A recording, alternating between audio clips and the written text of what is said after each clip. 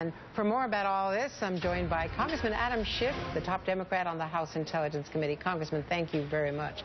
You bet. We now have heard within the last hour from Colonel Steve Warren, we are reasonably certain that the target, Jihadi John Emwazi, was killed.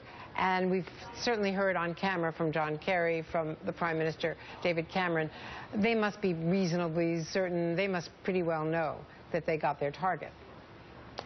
Well, I'm sure that they feel very confident on the basis of what they were watching at the time of the strike.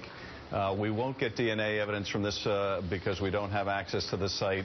So, yes, we will be reliant really for confirmation by listening to what the jihadis say amongst themselves about the loss we expect of Jihadi John. But it's rare for military officials or the secretary to come out this early, this confident. They must be, feeling quite certain based on the evidence of what we observed and other technological means that we got our target.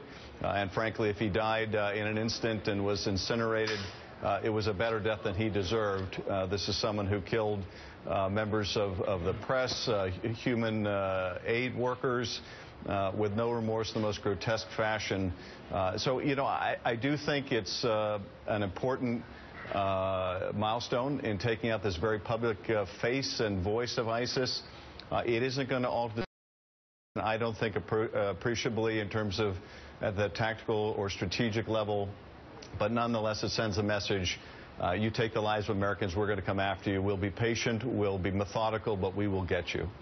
And I appreciate you're putting it in that context because operationally, you still have ISIS being able to take down a civilian plane, presumably, according to all the intelligence that I've been able to glean, and also claiming responsibility for the bombings in Beirut, which is ramping up their attack against Hezbollah and Nasrallah, and whom they consider their enemy. Yes, I mean, you can certainly look at different facets of this fight and see areas where ISIS is expanding. They're building a greater presence in places like Afghanistan. Very troubling what's going on in Libya. If we're not careful, you could see a large area of Libya at some point held by ISIS. Nonetheless, there is increasing pressure on ISIS. We're going after their oil resources. We're increasing the number of our sorties. The Russians are likely to concentrate more of their air power now on ISIS. And shift away from attacking the more moderate rebels. You have the offensive going on in Sinjar by the Peshmerga.